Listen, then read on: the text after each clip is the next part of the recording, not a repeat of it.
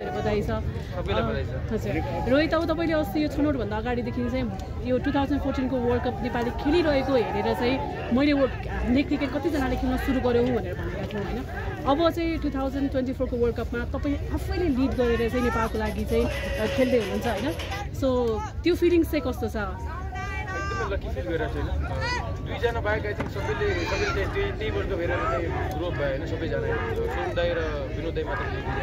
त्यो बाहेक मलाई खुसी लाग्छ सबैजनाले चाहिँ त्यही वर्ल्ड कप हेरेर चाहिँ क्रिकेट खेल्न स्टार्ट गरेँ सो त्यो म आफै एक्सपिरियन्स गर्दाखेरि एकदम म लकी फिल गर्थेँ सुरुमा चाहिँ 2014 देखि त्यहाँदेखि म काठमाडौँ आउनु त्यसपछि प्र्याक्टिस गर्ने टिममा पर्नु र वर्ल्ड कपमा खेल्न पाउने एकदम लकी फिल गरेर छु आफूलाई त्यो ठ्याक्क त्यो विनिङ मोमेन्टलाई अलिकति एक्सप्लेन गरिदिन सक्नुहुन्छ जब हामीले जित्यौँ त्यसपछि यस हामी we are in world cup भन्ने भयो त्यसलाई अलिकति एक्सप्लेन गरिदिन सक्नुहुन्छ जस्ट भगवान्लाई थ्याङ्क यू भन्ने होइन किनभने बिहान उठ्न बित्तिकै म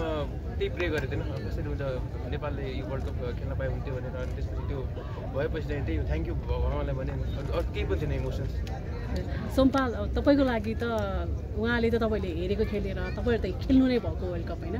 त्यो वर्ल्ड कप खेलेको अब सेकेन्ड टाइम वर्ल्ड कप खेल्न चाहँदै हुनुहुन्छ होइन त्यो फिलिङ्स कस्तो छ तपाईँको चाहिँ अभियसली यो फिलिङ अब वर्डमा एक्सप्लेन गर्नै सक्छु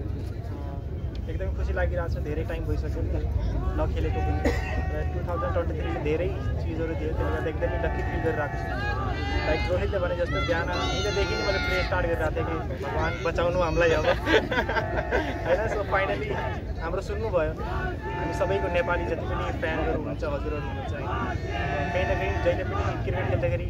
हाम्रो गोल या मेरो सपना चाहिँ यही थियो कि नेपाललाई राम्रो ठाउँमा चाहिँ रिप्रेजेन्ट गर्नु अब वर्ल्ड कप गइरहेको छ एकदमै खुसी लागिरहेको छ र हामी खेल्न मात्रै होइन हामीले जित्न पनि गइरहेको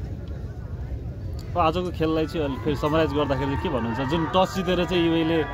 जुन निर्णय लियो नि त्यो चाहिँ हामीलाई पहिल्यै एडभान्टेज थियो होइन अब म टस हारेर आएन त्यसपछि पारस दाइले भन्नुभयो मलाई गुड टस टु लुज भनेर भन्नुभयो होइन मलाई पनि त्यस्तै फिल भयो होइन किनभने हामी पनि अब जितेर टस ब्याटिङ गर्दै खोजिरहेको थियौँ स्टिल विकेट हेर्दाखेरि अब अलिकति मोइस्चरहरू देखिरहेको थियो बट स्टिल भनौँ त्यो रिस्क लिएर चाहिँ सुरुको ओभर खेले पनि सेकेन्ड इनिङ अन्डर प्रेसर हुन्छ नि यो त्यो थट प्रोसेस थियो अनि त्यसपछि टस हारेपछि आई थिङ्क राम्रै भयो जे भयो बट स्टिल जुन हिसाबले सोम दाई करण दाईले भएन त बट स्टिल सोम दाईले जुन हिसाबले बलिङ गर्नुभयो आई थिङ्क त्यही त्यहाँदेखि मोमेन्ट अफ सेटअप भयो मसिम आउट भयो 2 विकेट आयो चाहिँ एज अ युनिट चाहिँ हामीले बलिङ एकदम राम्रो गरेको सेन्टी दाईको कन्ट्रिब्युसन कुशल मल्लको कन्ट्रिब्युसन गुलसनको बलिङ सबैको कन्ट्रिब्युसन थियो बलिङ ग्रुपमा अनि as a batting unit I think सेकुले एकदम राम्रो खेल्यो one of the best inning मलाई लाग्छ अन्डर प्रेसर सेकुले खेल्यो अनि त्यसपछि गुलसनको वन डाउनमा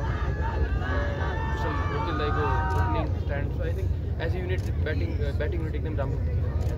जस्तो आज चाहिँ दिपेन्द्र सिंह एडीलाई चाहिँ मैदानमा उतारिएको थियो होइन अलिकति इन्जोर हुनुहुन्थ्यो होइन अब हामीले सुनेको अनुसार त पेन किलरै लिएर जानुभएको छ भनेर सुनेको थियो त्यसले गर्दाखेरि पनि युएलाई अलिकति युए अलिअलि डरायो कि भन्ने जस्तो भएको होइन हुनसक्छ त्यो बट हिजो म्याच हारेर आएपछि चाहिँ दिपी दाइले पनि भने म खेल्छु भनेर भनिरहेको थियो कि सो त्यो कन्फिडेन्स हेर्दाखेरि एकदम खुसी लाग्छ कि जस्तो प्लेयर इन्जर्ड भएपछि पनि अब खेल्न खोजिरहेको मात्रै होइन कसरी जिताउँ भनेर त्यो कन्ट्रिब्युट गर्न खोजिरहेको मात्रै हो त्यो हेर्दाखेरि एकदम खुसी लागिरहेको थियो र त्यो हुन पनि सक्छ होइन दिपी दाई त्यो ग्राउन्डमा भएपछि चाहिँ अलिकति मोरल अर्को टिमको डाउन हुनसक्छ यो युएले ब्याटिङ गर्दाखेरि चाहिँ अब हामी यति टार्गेट चेन्ज गर्न सक्छौँ अन्त युएलाई यति राख्न सक्छौँ विकेट हेर्दाखेरि अब 140 150 भन्दा तल भयो भने अलि हामीलाई सजिलो हुन्छ भनेर प्लान थियो होइन अनि त्यसको लागि चाहिँ बसिङ चाँडै आउट गर्नेको हाम्रो भनौँ न हिजोदेखि प्लानिङ भइरहेको थियो आज त्यो भयो पनि होइन सोमपालले सुत्ने आउट गर्नुभयो 140 150 प्लान थियो अनि त्यही भयो टार्गेट सर्ट बल भन्दा पनि फिल्ड प्लेसमेन्टमा डिपेन्ड गर्थ्यो हामीले फिल्ड त्यही हिसाबले प्लेस गरेको थियो भाइ हिजो प्लानिङ जे गरेको थियो त्यही हिसाबले सर्ट बल भन्दा पनि त्यो लेन्थ बलहरूमा हालेर फिल्ड त्यही हिसाबले त्यो फर्स्ट डाउनमा गुलसनलाई ल्याउनु र लास्ट ओभर कुशल मल्ललाई बलिङमा ल्याउनु पर्यो त्यसको बारेमा भन्दै होइन हामी अस्तिदेखि नै भनिरहेको छौँ होइन हामी एकदम फ्लेक्सिबल छौँ T20मा स्पेसली अब ओपोनेन्टले के अफर गर्छ होइन अब त्यति बेला लेफ्ट आर्म स्पिनर अफर गरिरहेको थियो त्यसले गर्दा चाहिँ लेफ्टी राम्रो खेल्न सक्छ भनेर प्लान थियो त्यसले गर्दा चाहिँ गुलसनलाई वन डाउन लिएर त्यस्तै सिचुएसन्सहरू के हुन्छ होइन अब ओपोनेन्टले के गरिरहेको छ विकेटले के गरिरहेको छ त्यही हिसाबले हामी एकदम ओपनर बाहेक सबैजना फ्लेक्सिबल छौँ सुन्दै 2014 को वर्ल्ड कप खेल्दा एउटा टिम थियो होइन सिनियर प्लेयरहरू थियो अहिले चाहिँ ट्रान्जिसन फेज हुन नयाँ क्याप्टेन पनि पाएको छौँ नयाँ एउटा जेनेरेसनलाई चाहिँ तपाईँ अब एउटा एक्सपिरियन्स प्लेयरको रूपमा जान्छ दुईवटा वर्ल्ड कपमा फरक चाहिँ के भन्नुभयो यो जर्नीको विशेष गरी करेक्ट लास्ट टाइम मैले क्वालिफाईको जुन जर्नी थियो त्यो इन्जोय गरेको थिएन तर योपालि चाहिँ फुल इन्जोय गरिरहेको छु र त्यतिखेर एकदम सानो पनि थियो त्यसले गर्दा दाइको अघि खुल्न मिल्दैन होइन अब भाइहरूको अघि त खुल्न मिल्छ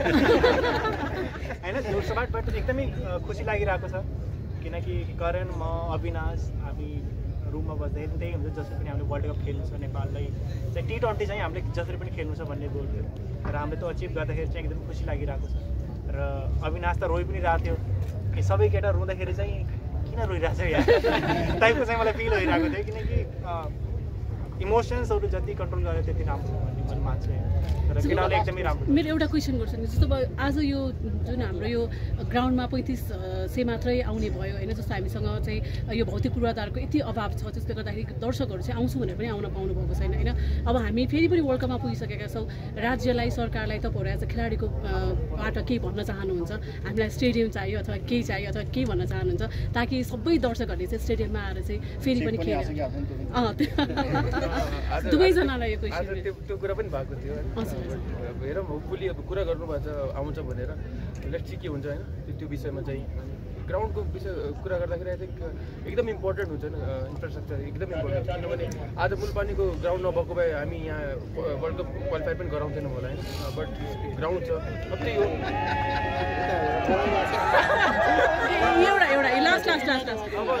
ग्राउन्ड भयो भने चाहिँ सबैलाई फाइदा छ होइन के भन्छ तलदेखि ग्रासरुट लेभलदेखि त्यहाँ मलाई उडिरहेको छ सबैजना okay enjoy thank you congratulations ल हुन्छ